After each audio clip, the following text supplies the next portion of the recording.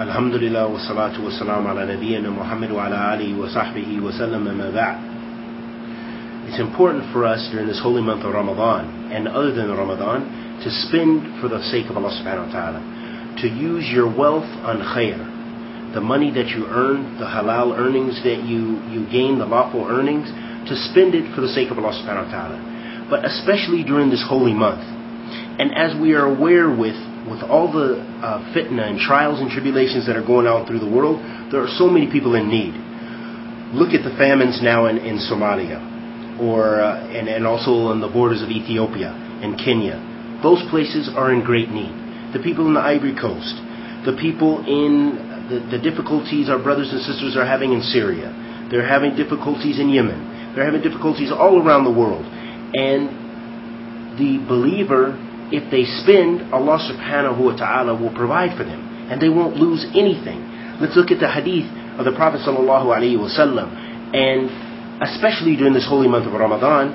Why? Because during the Ramadan, the ajr, the reward is increased, and the need of the people is even greater. Look at the trials right now. There's fighting and there's killing in Syria, fighting and killing in Yemen, and all kind of turmoil and struggle, and famine in Somalia.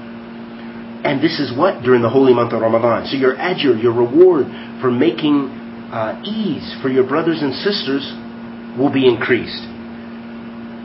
عن أبي هريرة رضي الله تعالى عنه يبلغ به نبي صلى الله عليه وسلم قال قال الله تبارك وتعالى يا ابن آدم أنفق إليك متفق عليه.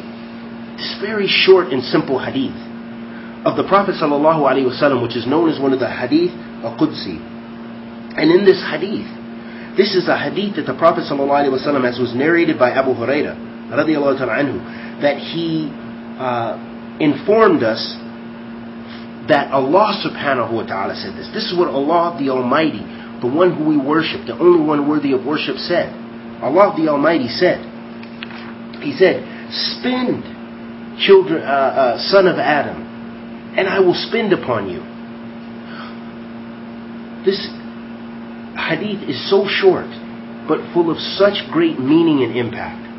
If only we would practice it. I advise myself first, and then those listening, to practice this hadith of the Prophet sallallahu alaihi wasallam. And in fact, this is a hadith of Qudsi, a hadith of Allah subhanahu wa ta'ala. This is the speech of Allah subhanahu wa ta'ala, which was related to us from the Prophet sallallahu alaihi wasallam. So in this very short hadith, we see that Allah subhanahu wa ta'ala is urging us to spend. And we have so many different ways in which we can spend in the cause of Allah subhanahu wa ta'ala, especially in this time of difficulty. You can spend from your various forms of wealth through feeding people, feeding the poor, or having iftar for people who do not have much to eat, or even people who have something to eat, but you're sharing and helping your brother and sister Muslim break their fast. Or even feeding non-Muslims that are in need, those people who are having difficulty in their life, or those people who that you want to show them the beauty of Islam, and you invite them to break fast with you. Even this is a form of spending.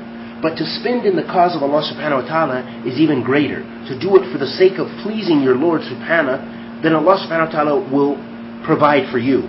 And the meaning of unfaq alayk, that Allah will spend upon you. Allah said, I will spend upon you. If you spend, then I will spend upon you.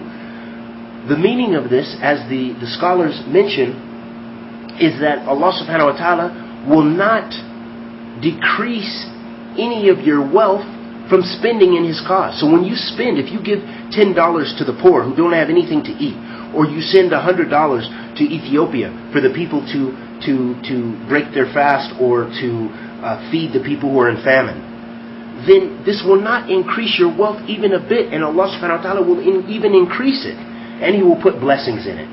So this is an exhortation for us, especially during this holy month of Ramadan, that we should encourage ourselves. Spend, even if it's $1, even if you have an extra dollar, even if you just reach in your wallet and you don't look at what you pull it out and give it to someone who's in need for the sake of Allah subhanahu wa ta'ala, and you'll be rewarded greatly. And I ask Allah the Almighty to help us to spend in His cause and not to hoard our wealth, because if we die hoarding our wealth, we will be punished severely by Allah subhanahu wa ta'ala. And I ask Allah the Almighty to accept our good, and accept our fasting, and accept all of our good deeds. Anything I said that was incorrect was for myself and the shaitan. Anything that I said that was correct was from Allah subhanahu wa ta'ala. Wa sallallahu wa sallam ala nabiyyina Muhammad wa ala alihi wa sahbihi.